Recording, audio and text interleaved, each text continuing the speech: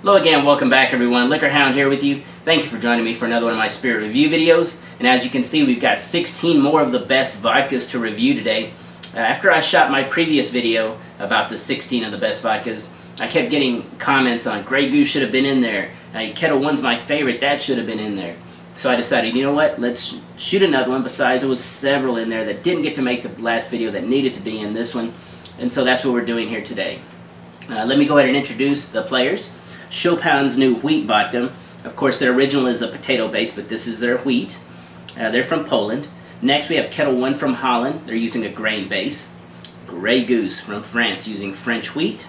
Ciroc from France, using French grapes. Jean Marc XO from France, using 4 rare varietals of French wheat.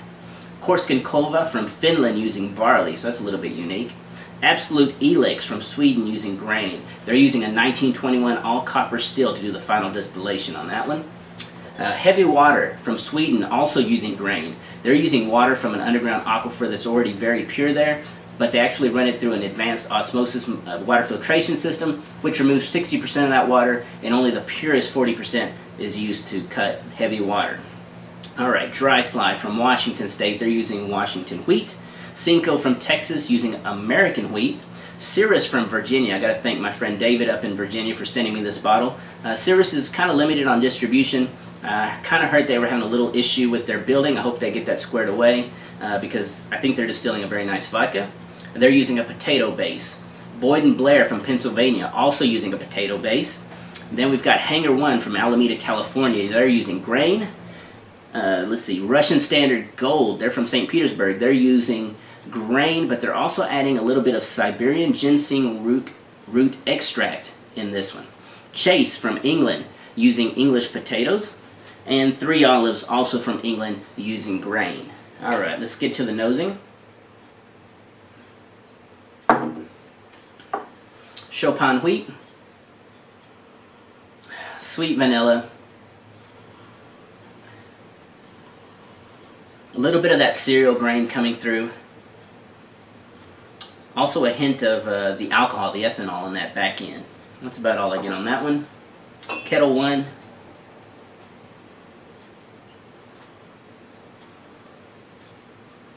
A little bit of alcohol on this one. But there is a nice sweetness to it.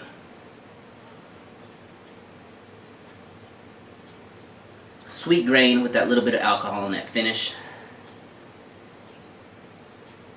Also a little bit of that yeast is coming through that they're using in the distillation ferment. Alright, Grey Goose.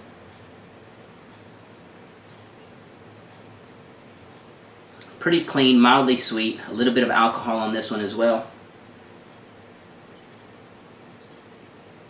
Also a little bit of vanilla. Alright, Ciroc.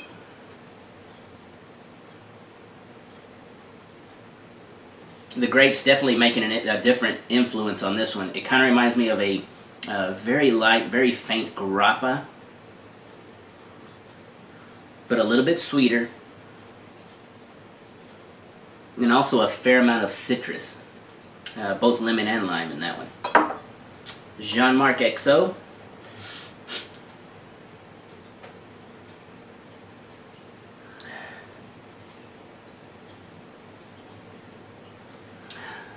Really no alcohol to be noticed. Very, very kind of like this creamy vanilla feel. Almost like a cream of wheat on that one. So that nice sweet vanilla, cream of wheat, nice cereal grains. Very nice on that one. Koskenkorva. This one's using that barley.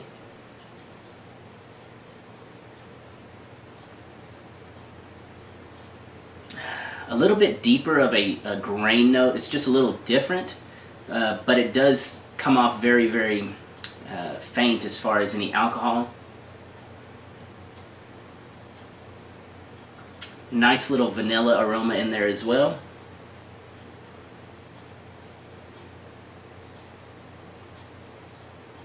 And that's about it on that one. Very, very clean, very nice. Alright, Absolut Elyx.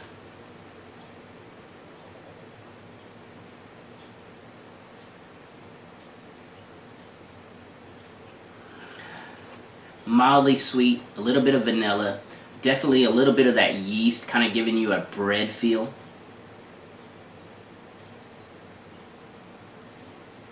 But that sweetness and that vanilla is really what's holding everything together here. There is a little bit of alcohol in that finish, but this is also the strongest as far as alcohol ABV than all of them. This one's actually sitting at 84.6 proof. The rest of them are 80, so it does stand to have a little more alcohol on that nose. Alright, heavy water.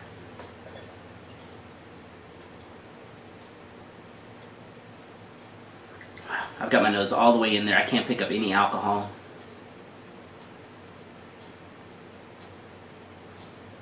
Just very, very clean.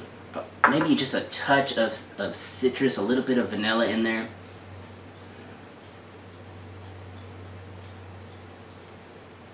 And almost a touch of malt. Not very noticeable, but just a little bit of malt, vanilla malt type feel. Alright, dry fly. Whew. Wow, right away. Big difference. This one, I think like on this one, I think like caramel apple, maybe butterscotch, a sweet baked apple. I'm trying to find the grain now.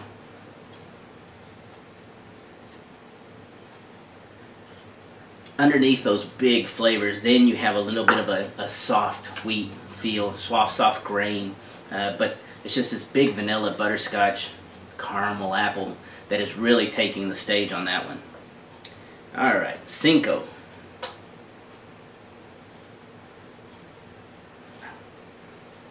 Very, very clean. I'm not really getting any alcohol. A little bit of the grain is coming through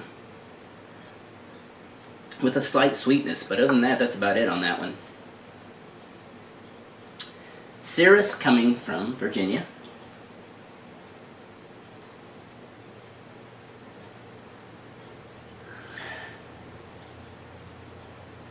Soft vanilla. It does give me kind of like this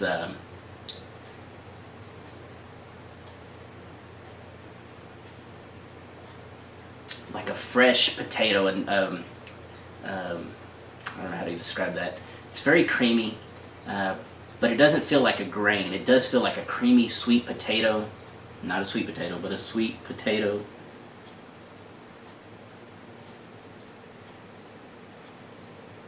A little bit of alcohol in that finish, but no real citrus or anything like that. Boyd and Blair. Wow. That one reminds me of Dry Fly, but a little less intense on the butterscotch and the caramel. But it's definitely there, but it also has a little bit of a heavier yeast or a malt feel to this one.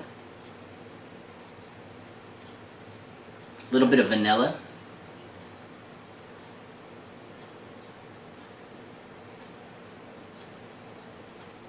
And just a touch of malt as well. Alright, hanger one.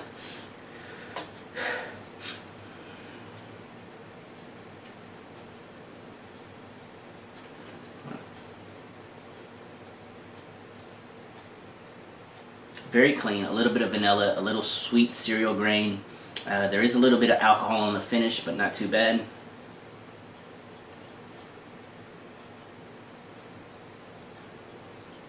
Again, it kind of reminds me of like a cream of wheat feel on that one, but a little less than the other one that I found that in. Alright, Russian Standard Gold.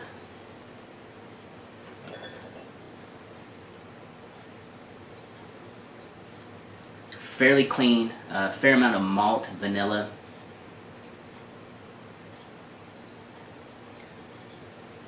It's that sweet cereal grain. A little bit of pepper in there as well. And just a touch of alcohol on the finish. Chased potato.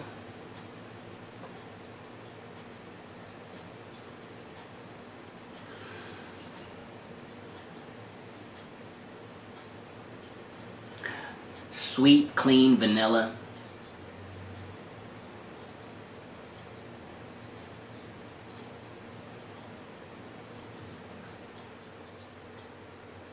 And that's about it. Wow, that one's very, very clean, very nice. All right, 3 olives grain.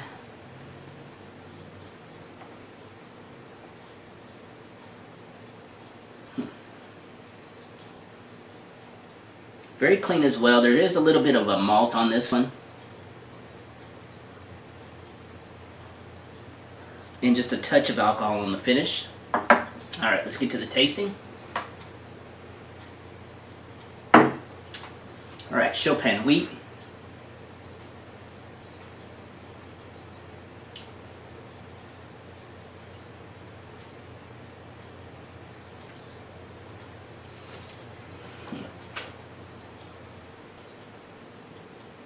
It enters with a very soft vanilla. A pepper spice kind of kicks up on the mid palate. The grain kicks in there as well. And that vanilla and grain kind of linger through the finish, but the spice is in there. There is a little bit of alcohol on that back end, but nothing too horrible. Alright, Ketel 1.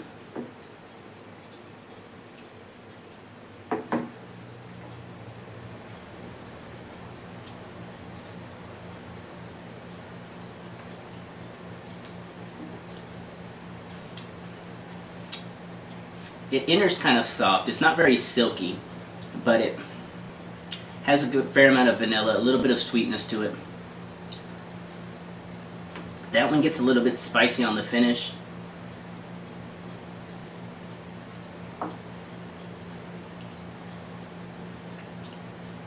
And it also has a little bit of a depth to it as far as a heavier malt feel, a little bit more of that yeast coming through.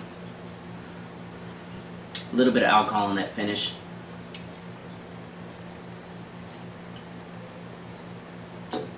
That one's probably better if it was served cold. Alright, Grey Goose.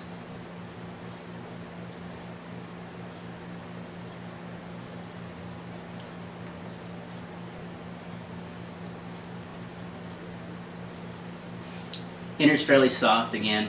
Not very silky, it just kind of enters nice and easy. A little bit of vanilla building up, but then there's also that rubbing alcohol that's kind of building up with it. The rubbing alcohol never gets tremendously strong as it would in a very, very inexpensive or poorly made vodka, but it's there.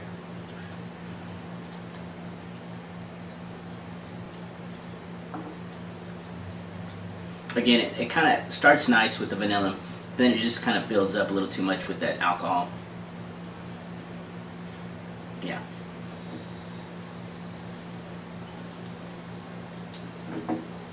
Alright, now we're at Ciroc.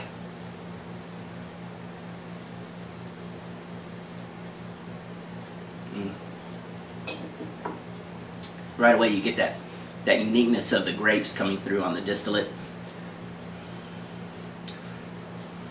It reminds me of a very faint grappa that's sweetened. Definitely a fair amount of lemon and lime as well coming through mid-palate.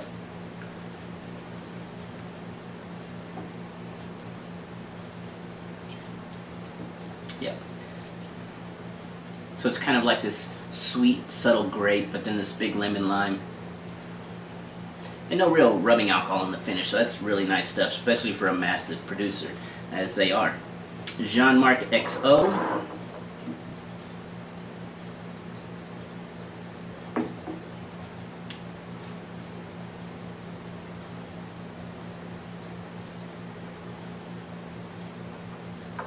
The best mouthfeel so far. Very, very silky.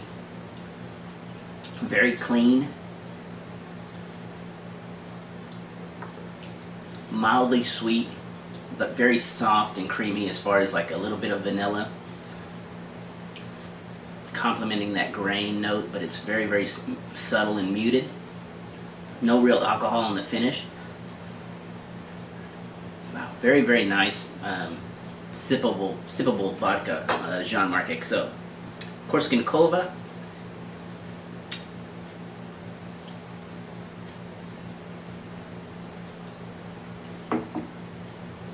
Okay.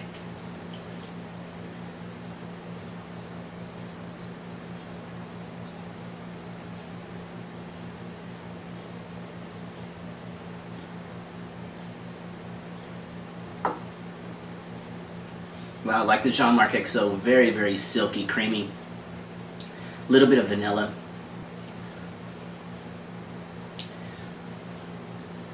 Just a little bit of warmth on the finish, not bad. No rubbing alcohol, just a little bit of spice warmth. Reminds me of Jean Marc, but it's just that pepper, that little bit of spice on that finish just makes it a little different than that one. Other than that, they're both very clean. Alright, Absolut Elyx.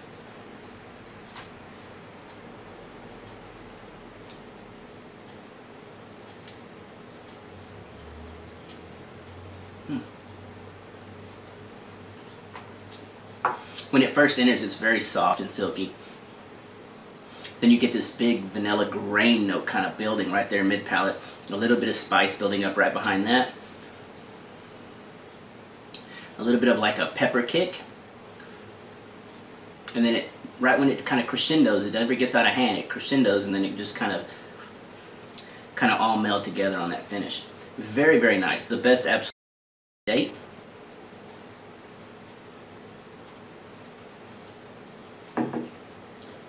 Alright, heavy water.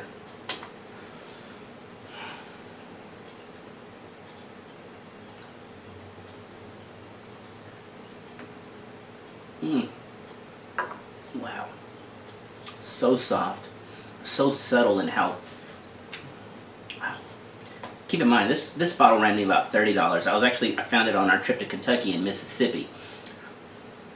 But for a $30 vodka, it's so soft. Just a nice light grain feel to it. Like I said, mildly sweet, but there's that nice soft creaminess to it that is making it very, very nice. A little bit of alcohol in the finish, but nothing that would keep me from not recommending that one. All right, dry fly.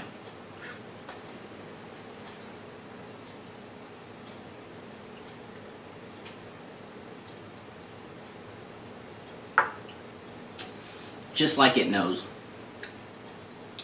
But it enters very soft, and then you get this little bit of butterscotch, but it's kind of, I say a little bit, it feels bold compared to these other vodkas.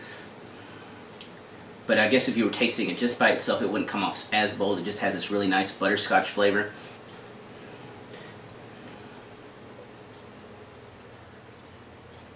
Vanilla, that's the other thing that's complementing that one. Big vanilla note. Then the grain creeps in right towards mid-palate. Then the grain's building.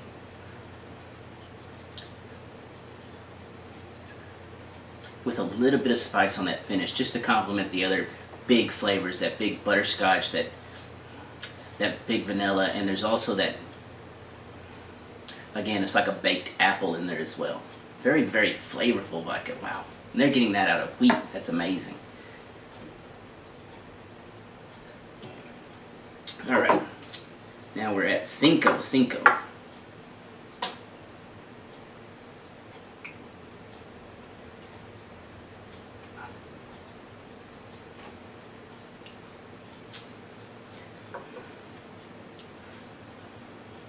Very clean. Just a nice, very light vanilla, complementing a little bit of malt in the cereal.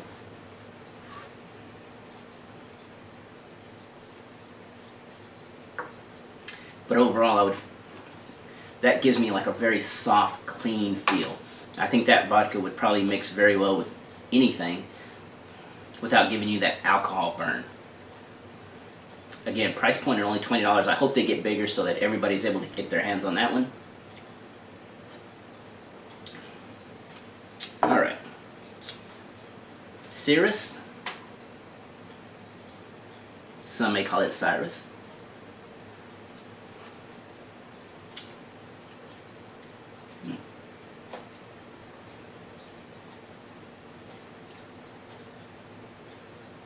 Sweet, creamy vanilla.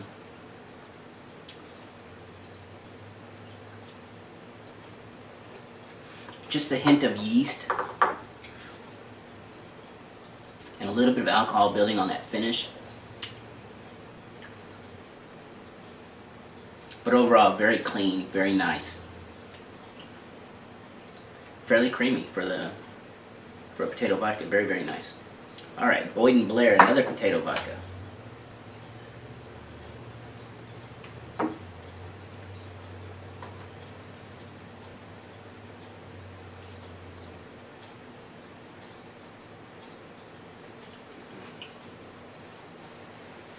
It reminds me of Dry Fly, but less intense on the butterscotch note, but it's there.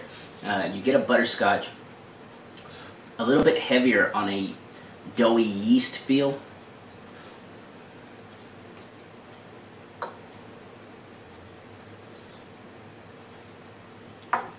Fair amount of vanilla.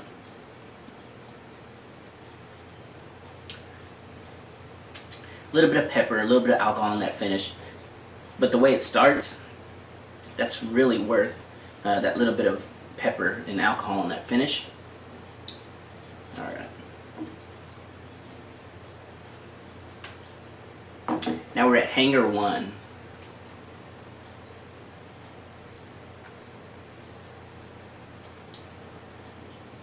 Wow.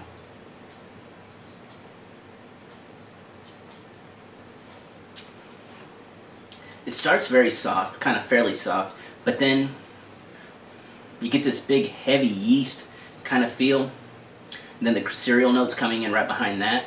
So it kind of tricks you in that it starts soft, but then it gets really bold on the flavor.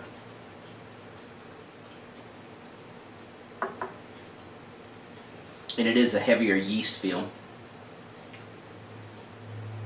A little bit of vanilla. And almost, that one almost gives me a little bit of like a banana flavor. A little bit of alcohol in that finish, but overall that's pretty tasty stuff. Alright, Russian Standard, the gold.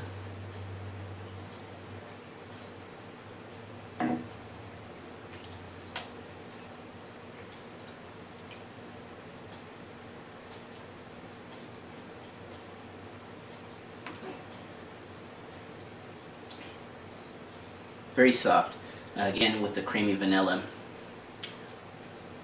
A little bit of alcohol kicking up mid-palate though. A little bit of rubbing alcohol on that finish.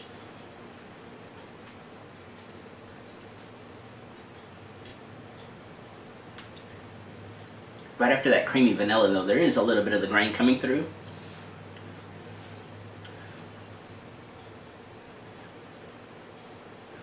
I'm trying to see if I can pick out anything unusual as far as that Siberian ginseng, but I really can't. That's about what I get in that one.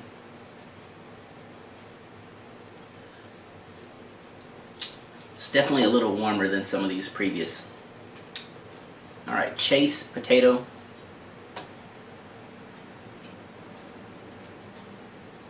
Wow, that one's very soft.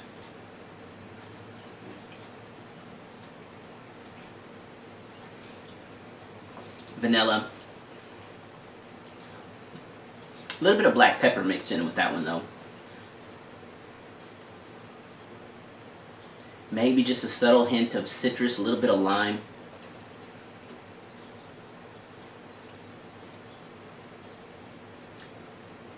But really it's that vanilla, real creamy vanilla that's playing through this one, but it's very clean. That would be a very nice all-around vodka.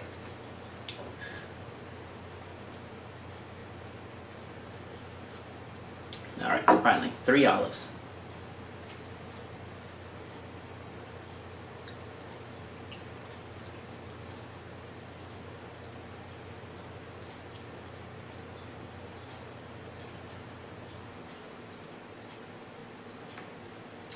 It starts very light and soft.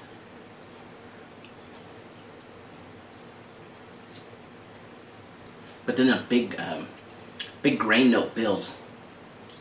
And a little bit of a pepper kick coming on mid-palate. Pretty strong though.